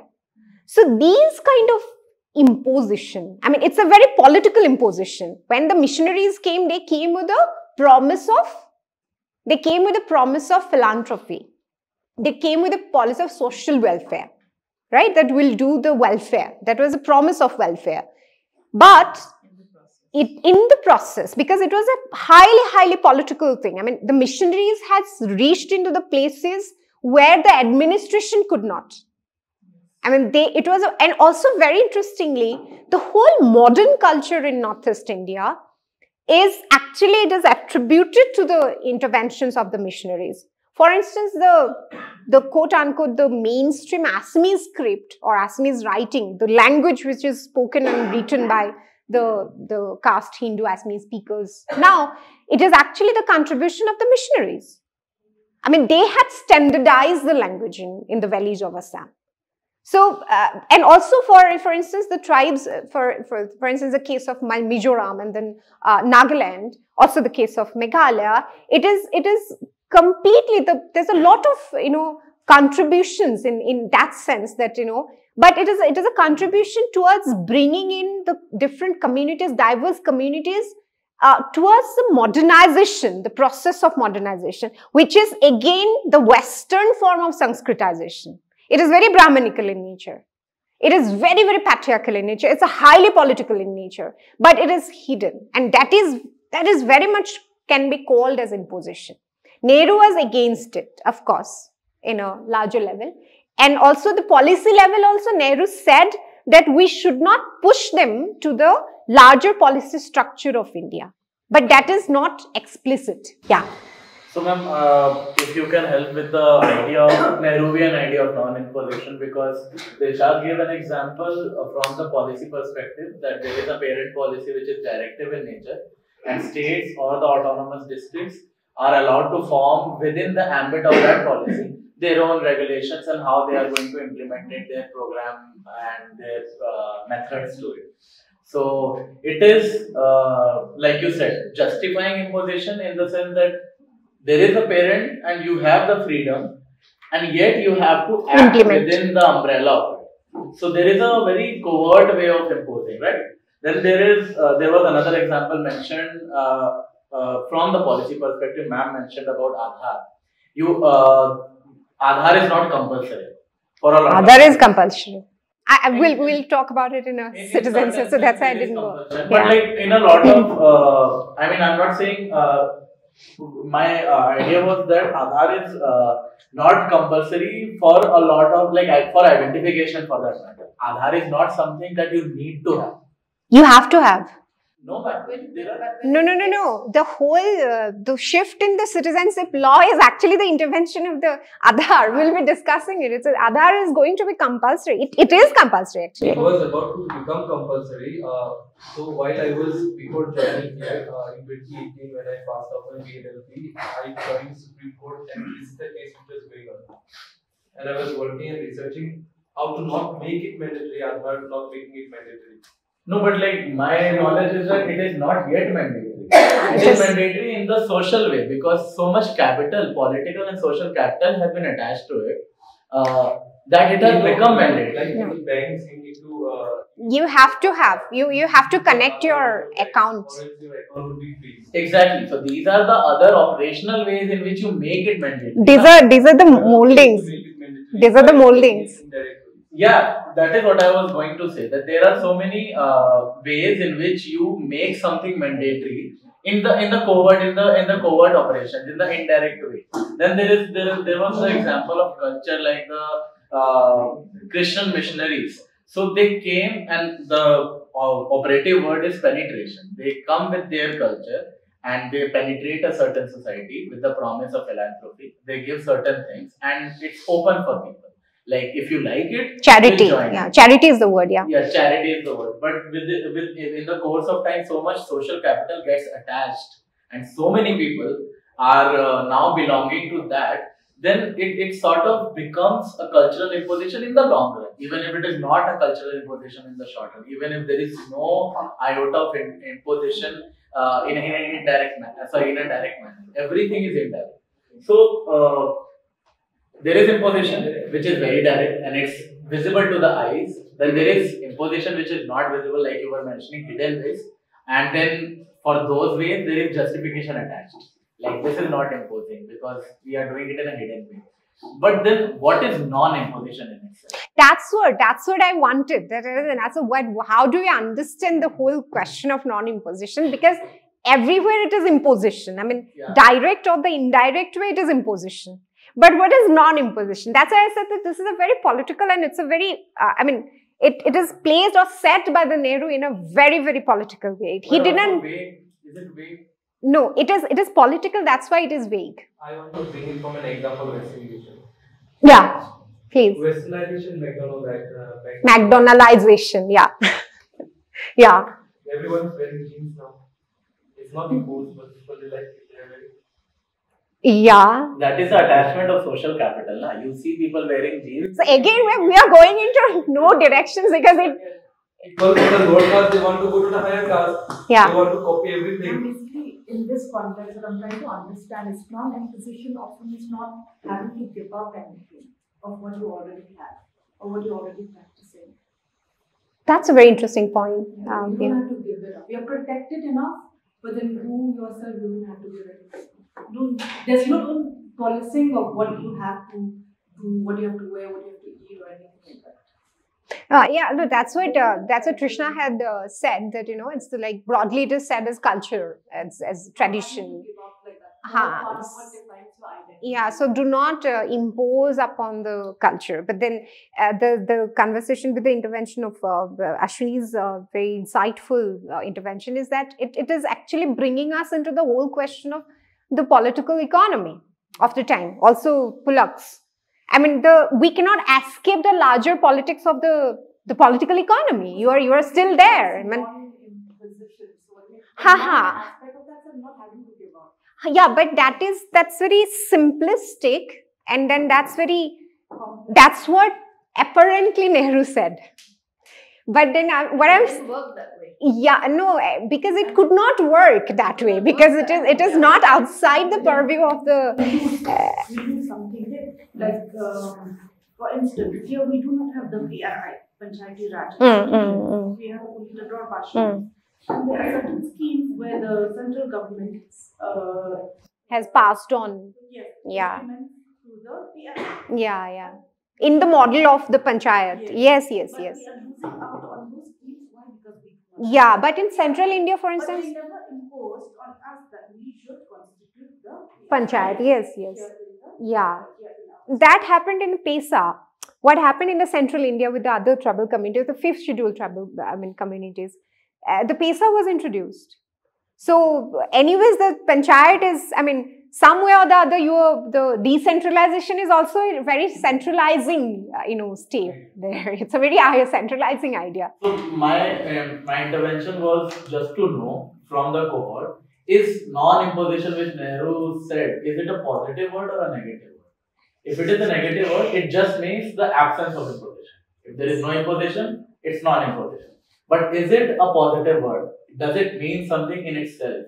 Not the absence of something, but the presence of something. Yes. We need an answer. Yeah, I'd love to have an answer on this. No, I don't know. Thanks. There's a very thin line between imposition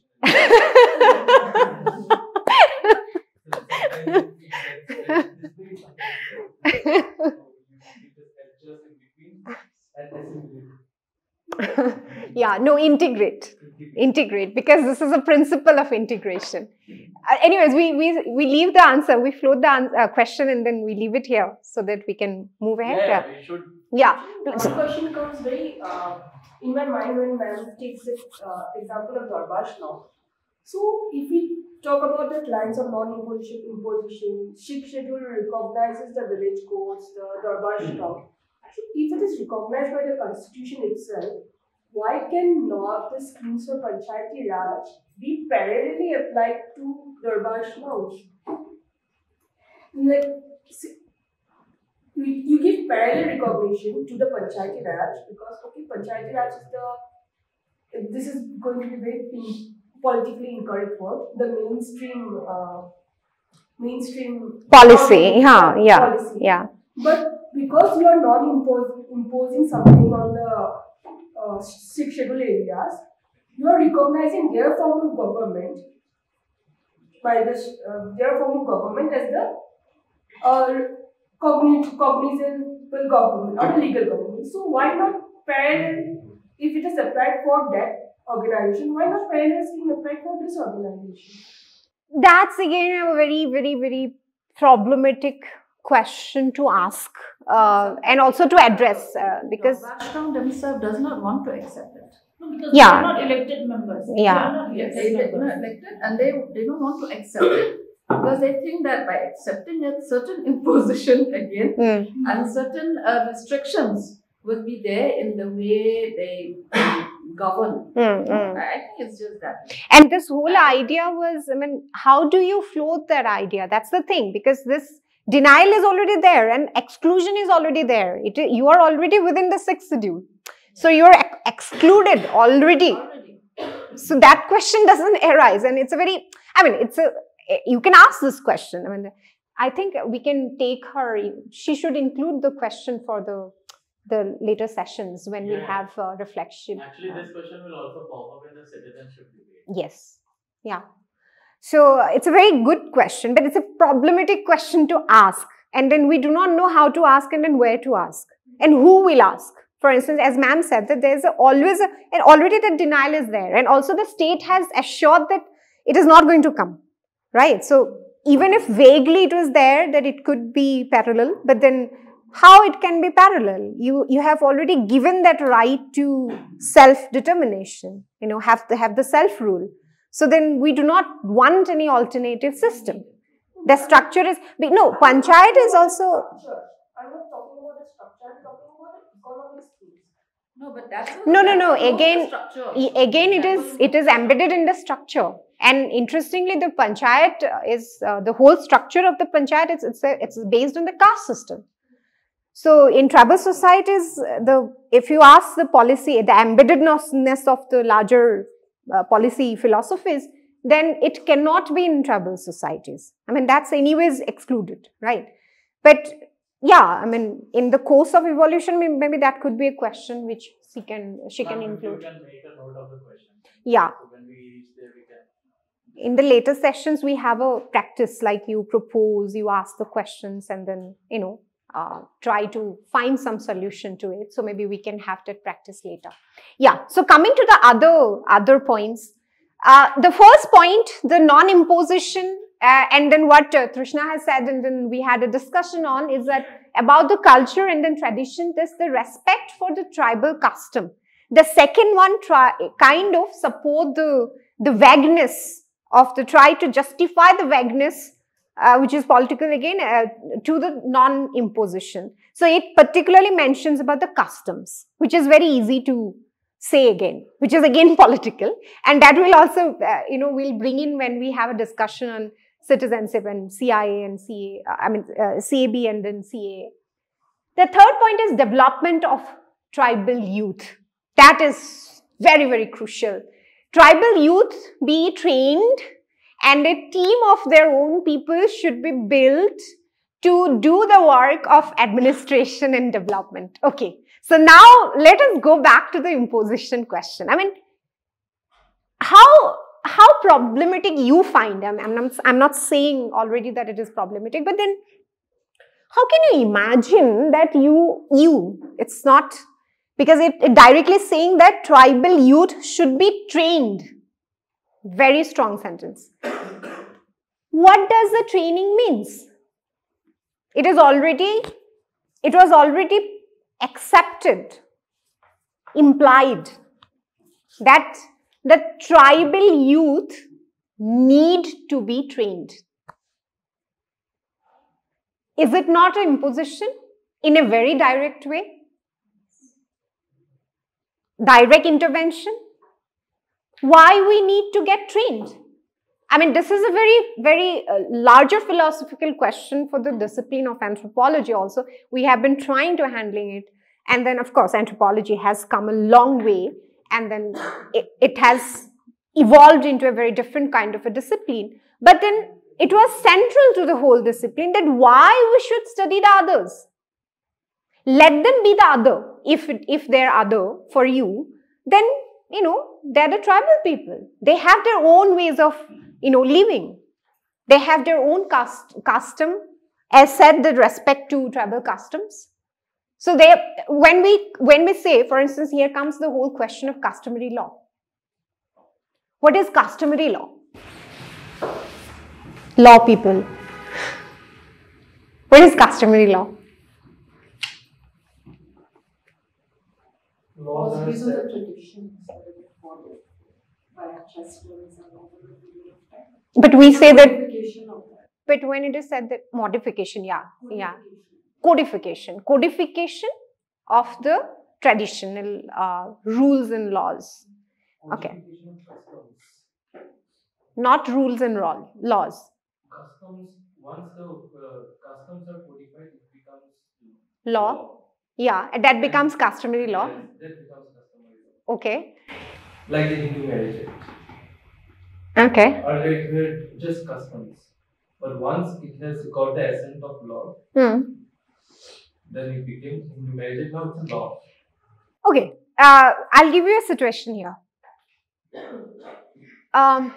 Again, I'm bringing it from my own observation, from my own society, because it is, anyways, it is, I know it, so, and it is an experiential kind of a learning and also very close observation. So let me draw from there. The Namghar, the prayer hall in Assam, they actually work as court, the customary court. There are a lot of interesting, cases which were never registered with the police and which were dissolved in the court, the Namghar, which is at the presence of the society. So it is a community hall, basically. So then there were rape cases, there were murder cases, which were solved in Namghar at the presence of the whole society. And there's a very interesting word in Assam, which calls excommunicated. You cannot come to the community hall. When a person is excommunicated, he or she cannot come to the community hall, and it is a punishment actually. So when you defy the rules and regulations, which is traditional, which has no codification, which is not codified, they are, if you break them, then you are punished. You cannot become a part of or take part in the everyday life of the community. You cannot come to the community hall and all. And such cases, gross violation of the law in the modern law system, like murder, like rape cases, like lot more, like land disputes, these were solved in Namghar, right? But now at the present day context, when there's a murder in the same village, it will first go to the police intervention. Police will intervene, right? But then what colonial government did is, like, it was very easy to bring in the criminal cases like murder, like rape, like theft, like dacoity, to bring in the pursuit of the modern law. But it was very difficult for them to bring in the laws the customs of the different diverse tribal societies, communities, to bring into the standard, structure of the modern law, which was very non-Western, right? So what did they do is that they came up with the whole question of proposal of the customary law. But here the problem is, once the custom is codified, as Pulak has said, it becomes law. So customary laws, which are supposedly to be independent of the modern law system, which were given the respect of continue with the customs of the communities, they were codified. They became law. It's a customary law. So again, there's a very interesting imposition here, that you do not bring in directly to the structure, but then you are actually making them law. So there is a very existing debate, very, very interesting debate, when the Pesa was introduced in a central, India, how the traditional customary law and the positions within the customary laws are conflicting. And then the various tribal communities are claiming, disowning the customary law, criticizing that it's a colonial construct and it is not the tribal laws, or it is not the tribal customs that we had to kind of, have a understanding of the social deviations. Yeah, that is the reason it is codified. The whole point is being codified is to just bring uniformity, because with the generations as it is changing, laws, the whole idea of the customary laws 100 years back is totally different from the laws if it is not codified. Yeah. So just to bring uniformity and to regularize it and to routinize it. Yeah. So non-imposition is actually very imposing here. and very evident that with the customary laws are evolving with the whole evolution of the standard, the modern law system. Exactly, like you say, now people they go to the police station instead of going to the Namghat. Why?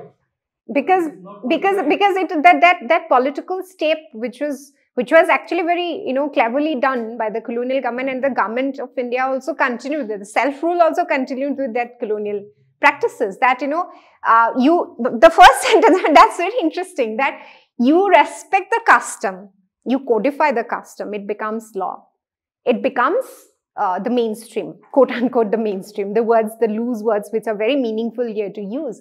And then the next point says this is the problem of the whole proposal, that you develop the whole question of development, that you throw that development of the tribal youth as if it was already implied, it was already thought that they were not developed. So here there are 2 points. So that first is that tribal youth were not developed. So here the whole proposition of development is the Western model of development. Because it was the whole entire country, the new nation state of India, as I said, that after World War II, the other colonies which kind of declined and then became new nation state, they did not bring in their own system of governance. It was actually duplicating the Western model of governance, and then there were a lot of vague and political promises to the customs, like local traditions, that they will incorporate them. They will give them the self-determination, the right to self-determination, maintain their custom, maintain their culture. And it's very easy to say that you wear your own dress. That's all fine.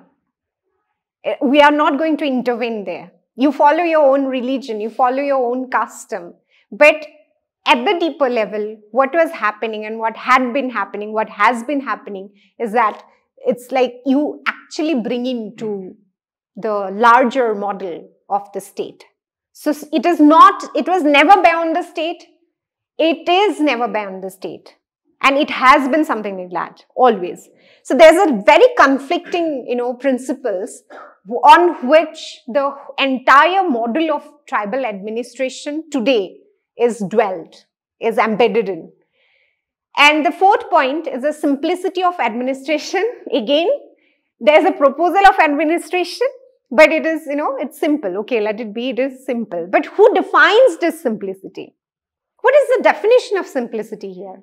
That you do not make it complex. But does it mean that also very interestingly, tribal societies, when they're referred as primitive societies, they're also referred as simple societies. Very interesting. But as I said, that it was very difficult for the Britishers to bring in the tribal customs into one unified, Western model of codified law, because it was very diverse, it was very complex. Because social system, the whole structure in a tribal society, it is not simple. It is complex in a very different way, which is complex in a different way, and which is not the structure of the complexity in the Western world. They understand complex in a different way. That is an understanding of the Western society. But tribal societies, though they are referred as simple societies, they're not simple at all. They have their own structure of complexity. It is different. It is just different. And it was not, the colonial government, they were not being able to understand that complexity. So that's why they referred it to simple. And then they thought that we'll leave it like that. And then we try to do certain sort of bargain and then try to intervene in a different way. But then we'll call it that thing, that separate attitude. But then it is this principle, when it said that simplicity of administration, it's again highly, highly problematic and very, very political, that will keep the administration simple. Like as you said, that why Panchayat Raj cannot be a part of it, because they wanted to continue with the simple structure of administration. But is it simple? And we can reflect from the case of Meghalaya itself. When it is a 6th scheduled state, there are a lot of complex political relationships between the councils and then the state government. And we know that's happening. I mean, it's a lot of complex relations. I mean, it is not just homogenized model of administration. And specifically in the tribal areas, I mean, 6 schedule tribal areas. For instance, the case of Bodoland, Assam government and then the equation, the dynamics, the political dynamics between the government of Assam and then the Bodoland Territorial Autonomous Council is very interesting. I mean, it is not simple. It is very complex. And also the relationship between the statutory tribal autonomous councils, that is very, very complex because it is not territorial, first of all. Who will vote is imposed. There's a case of conflict in the village, which I have been constantly referring, that the caste Hindu population, they were also included within the voter list of the missing and dairy autonomous council elections. And they denied to vote because they're caste people. But as the territory was not defined and it was one village, one revenue village, their names were there. Of course, they did not vote, but there's a conflict. I mean, there was a killing also in a sense. I mean, on the day of the election, there was a sort of very, very hostile situation which was happening. So it is not at all simple. The tribal administration is never simple, though the principle was there that it will make the administration simple. The third point is the emphasis on human growth. Now again, another variable which is very much, a part of makes it variable within the whole development model, Western development model, the whole concept of human growth. How do you measure it, first of all? And what do you even mean